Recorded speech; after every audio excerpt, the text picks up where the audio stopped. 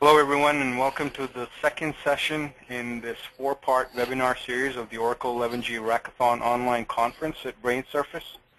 I am Tariq Farouk and am honored to be co-presenting the session today along with our team of expert panelists.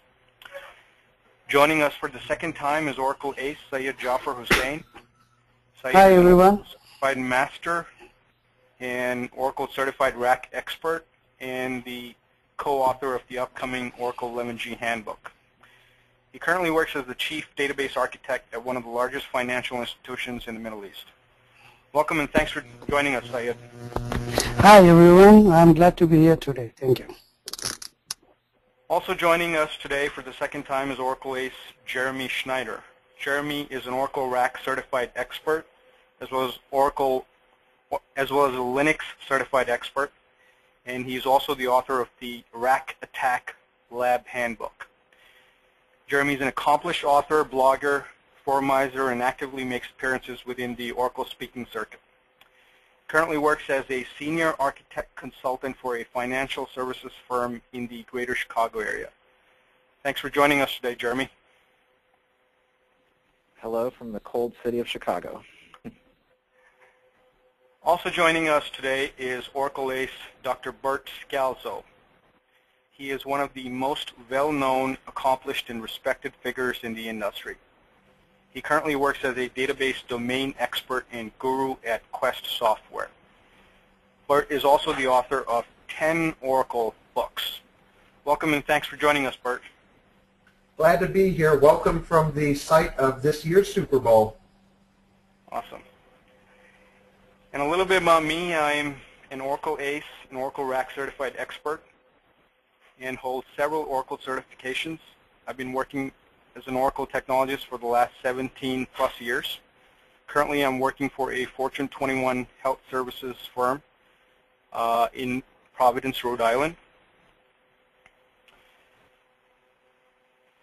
So today we are going to set up, configure, install, and test a 2-node RAC cluster on Oracle VM VirtualBox over the Oracle Enterprise Linux 5.5 x64 platform.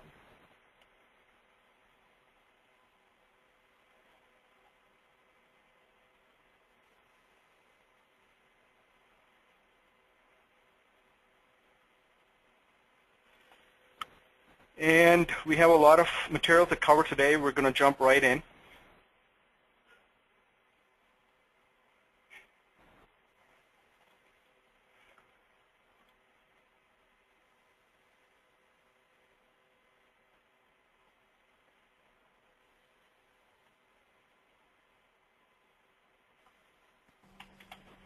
You might want to let them know which version of the VirtualBox that you're using, since there's a new one out. Sure. We are using the latest and greatest versions of all technologies involved in this presentation. To answer Bert's question, we're using Oracle VM VirtualBox 4, which was recently released in December and has a bunch of great new features added to it, like extension packs, an enhanced GUI, shared folders, greater RAM support, and a whole bunch of other great features.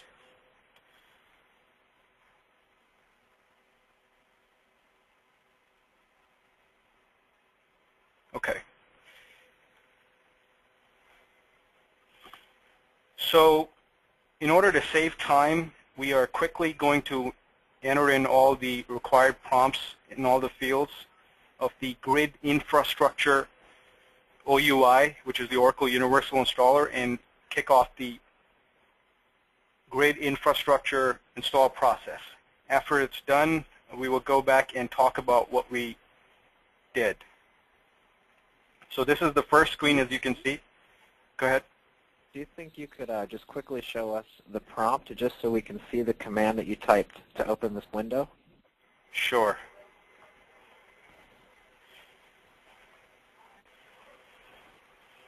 So what I did was I unzipped and inflated all the files that came with the grid infrastructure media pack into a staging directory, and I ran the run installer command to fire off the OUI. So I'm going to select the first option because this is a brand new installation.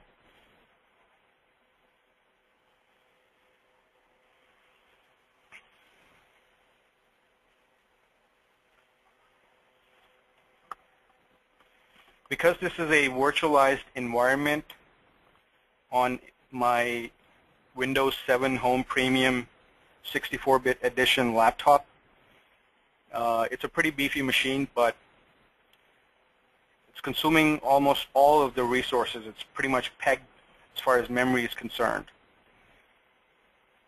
I'm going to select the typical installation option. Again, all of this which you're seeing today is available in the form of a comprehensive installation guide, which is available for viewing on demand at brainsurface.com. And within that guide, going back to the previous screen, I basically show an advanced installation. Here, because we're short of time, I took the typical installation route, which is a little bit faster. So I just typed in the scan name. I'm going to quickly give you an overview of what scan is. It's a new feature with 11g R2. It stands for Single Client Access Name and is used for high availability purposes. You can use it to use a grid naming service or GNS with scan.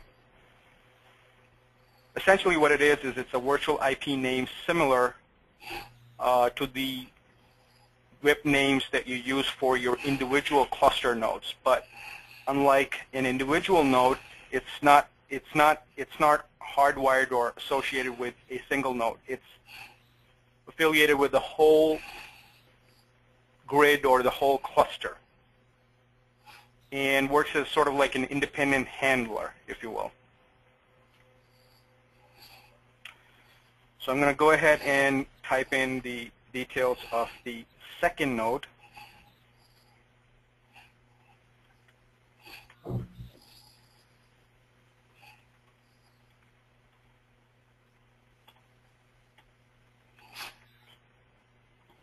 And one other thing to point out about scan, as Tariq is moving on with the configuration, if you're familiar with DNS, scan is very, very closely related. It essentially is a DNS service that runs on the cluster. That's kind of the technology that it uses.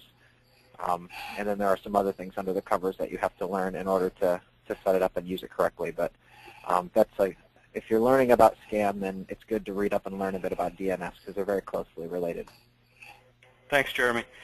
Next up, what I'm going to do is establish SSH connectivity. Now, this is also a new feature with 11g R2. I can basically set up SSH connectivity or user equivalents right within my grid installation OUI process instead of manually performing all those steps, as was the case with the prior versions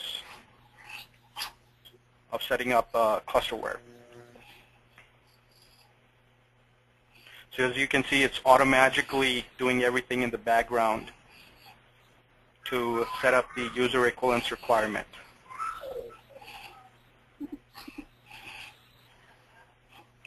Actually, this is a quite great feature in 11g release 2. You don't need to manually configure the SSH.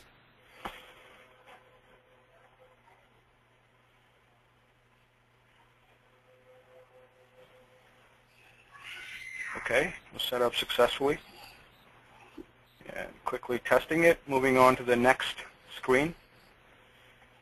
Now, because, as Jeremy pointed out, their scan is heavily reliant on DNS, and because we do not have a DNS server as part of this virtual environment, it will fail as part of our pre-clusterware installation CRS inst checks.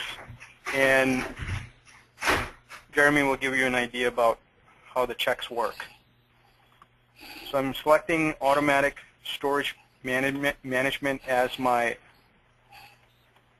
OCR location. Now, one thing to remember here in the screen is that the grid home has to be outside of the base, Oracle base. Oracle. It has to be. Go ahead. Go ahead, Sayed.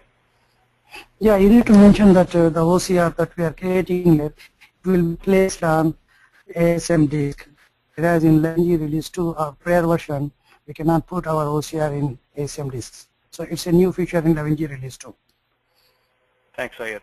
So here I selected 4 of my disks as part of the Data 1 external redundancy ASM disk group, and Jeremy can tell you about the different types of redundancy that exist.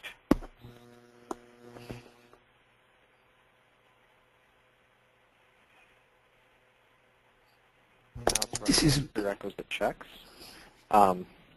The types, there's just 3 kinds of redundancy: external, normal, and high redundancy.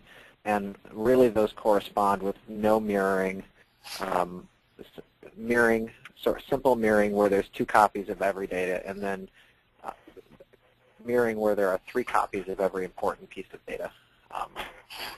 And then there are sort of, there are some, it's not quite that simple, but that is the easiest way to explain.